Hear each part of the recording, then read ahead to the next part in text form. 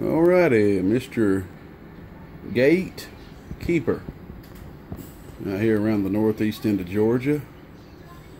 I've got another built from scratch amplifier. If any of y'all watched the last video I did of the two transistor amps built from scratch, this is the 3 of 4 that I wasn't able to get done that day.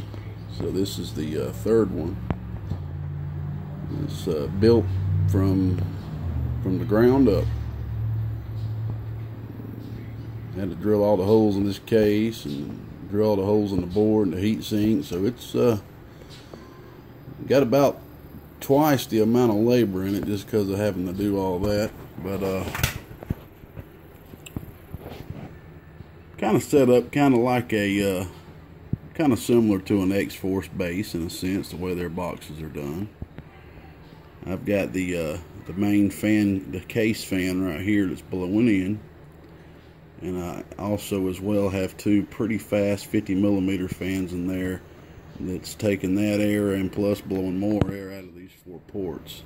And let me demonstrate how much air is actually flowing across this heat sink. I'm going to demonstrate it just with this this envelope here. So I'm going to hold it pretty much right there. And I don't know how I'm going to do this with one hand. Hey, Riley, come over here real quick, do something for me for the video, bud. I'm going to get my son to do this for me. Alright, you see this switch right here? Which one? Right here, this silver switch. That one? Mm-hmm. Right there. When I tell you to, turn it on. Don't do it yet, though, okay? Alright, hold on. Alright, 1, 2, 3, turn it on.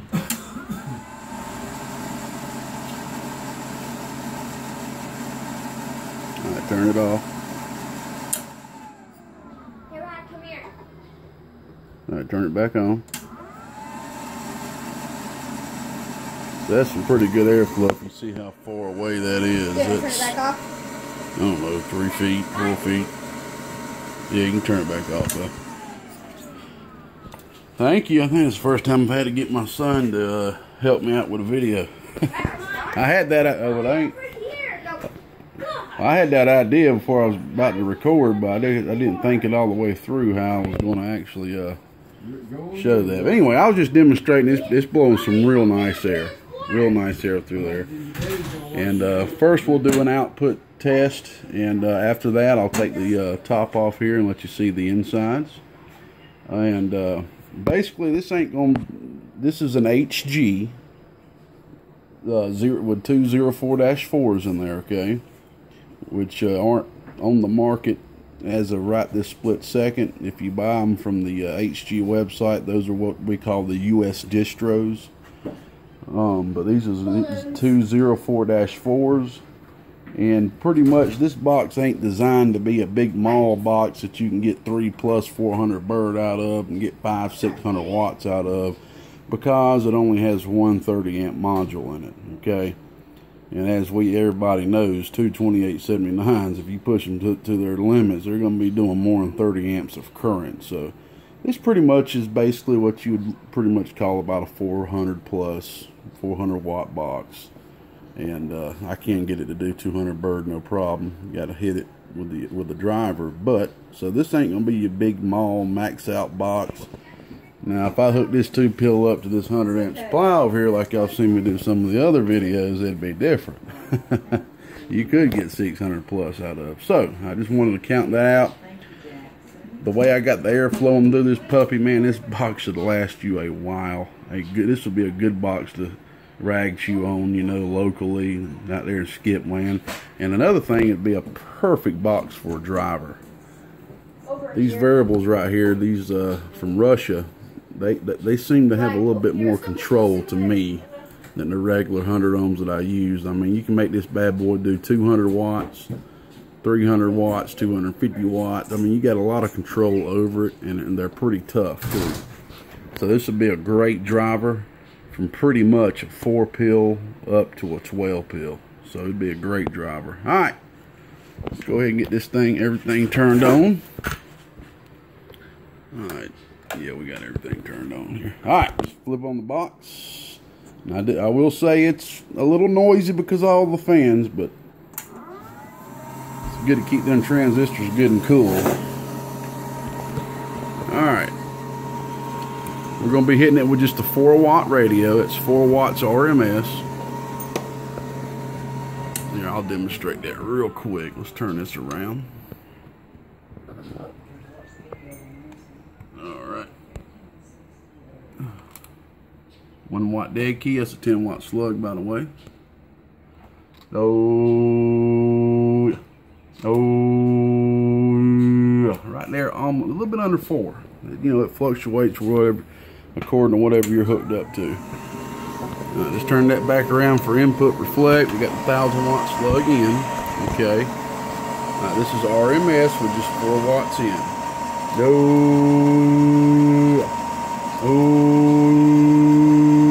That's right there, about 80 watts RMS. Let's make sure that's all well. Here's your input tune. This input tune has turned out absolutely superb. Ooh, it doesn't even move. Ooh, yeah. Ooh,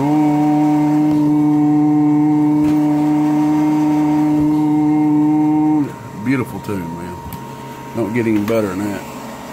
All right, here's your PEP. This is, like, keep in mind, this is just 4 watts of drive, which is peaking right there around 18 to 20, 25 watts, somewhere around that range. Okay, 1000 watt slug, PEP. Go. That's 300 watts. Just a tad bit over. Ooh. Alright, that ain't bad. That ain't bad at all. Especially being on the supply that it is. Like I said, this isn't the biggest supply that these 2 transistors need if you're going to be out there mauling on them and, you know, pushing them around their max. But easy pushing it, this is perfect. Perfect supply for good and easy pushing it. So this box is working well for the way it's set up. I'm very happy with the way it turned out. Alright, now we're going to put a little bit more drive. This is a high drive box. Keep in mind, if you're going to be driving a little bit of power in it, it's best to keep that variable turned all the way up, okay? Unless you just have to trim off a little bit of dead key, but it's best to do that. This is mainly good for if you're going to be using using this as a driver into another box. That's basically, because you ain't gonna have no problem with the dead key on this thing, you know?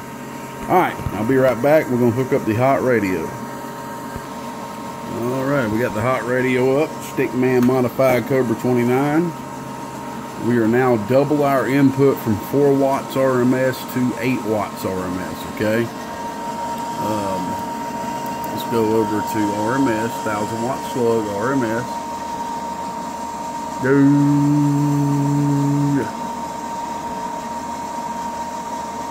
Come on now.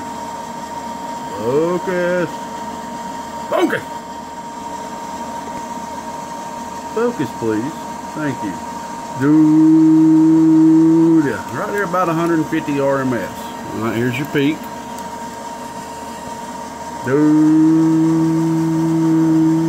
Yeah, right there, almost 400 watts. Right under. Right under. Ooh, where's your 400? I knew it'd do 400. 400 watts PEP, just hitting it with a hot radio. Can't beat that at all. Alright. I'm going to take this top lid off. I'm going to hit it with a driver next, but I'm going to take this top lid off before I do that. And I'm going to hook the voltmeter up to it, okay? So I'll be right back. Alrighty. You know, one thing I just noticed, I probably should have put that label right there in the opposite direction. Hey man, when you're building these boxes from the ground up like this, you can try to plan everything out in your mind, but sometimes you ain't gonna plan everything out perfectly. But as long as you're looking at the box the other way, that looks fine. But anyway, just 130 amp module. The module's about 2, 3. Well, hold on. I'd say about a ½ inch off the bottom. There's got 4 standoffs on the bottom of it. Okay. And like I said, there's the case fan right here. I took this off and it's been modified just a bit on the inside, and I went ahead and turned the fan around the opposite direction, so the fan is now blowing into this unit right here. Okay, so it's blowing into the unit, coming out of the unit, so it's going to take that air as well along with this air It's going to hit this back wall and pretty much go over here and go through these two fans right here. And these two fans are right up on the heat sink, man. So it's just going to be forcing that air across that heat sink.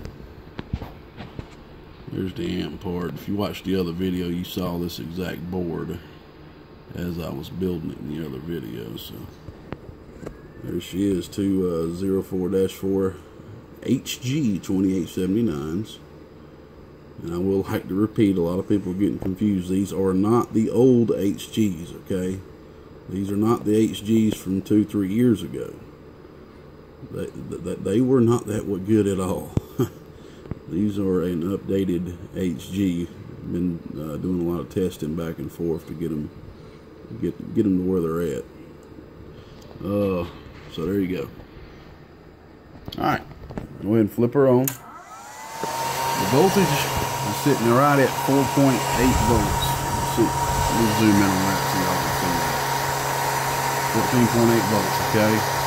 Now this right here I'm about to show you, you're going to see where this supply starts struggling. Which means we got it maxed out pulling over 30 amps. Alright. We got the driver. The epoxy 1-pill, a lot of y'all seen. First 1-pill ever built. It's probably going to be putting about 40 bird.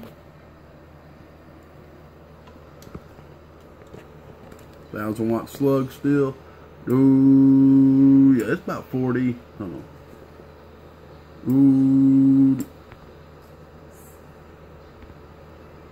Ooh, yeah, about 40, maybe 50. Maybe 50. Alright.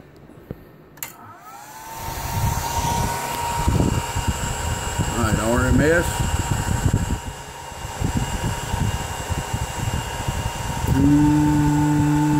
Right there about 280 RMS. And it is struggling at this point. And as you can see, take a look over here. So you're struggling back there about 14.1 volts.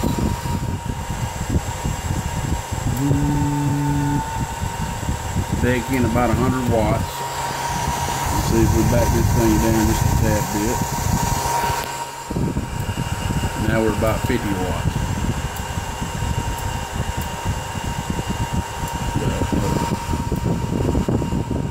Ooh.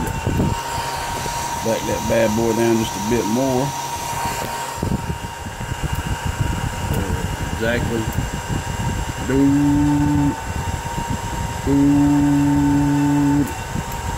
She's working nice, man. Very nice.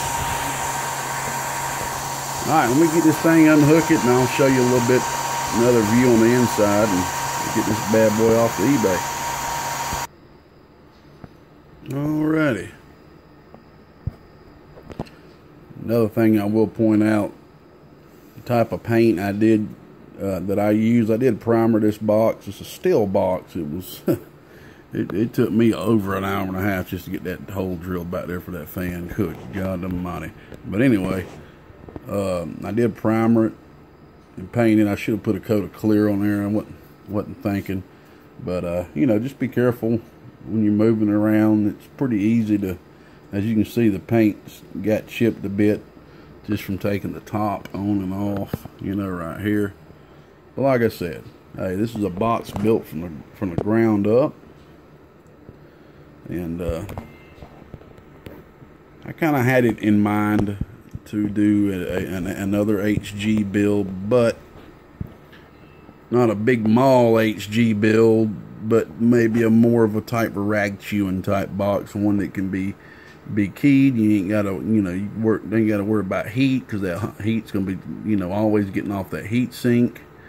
And so it's a nice little air flowing system here to keep the supply good and cool. You know, that fan back there is going to be hitting that supply as well. And so, you know, it turned out good. I'm pretty happy. It's the first little base box I put together like this, from the ground up like this. So I'm happy with the way it turned out. Well, anyway, this thing's going off to eBay, man.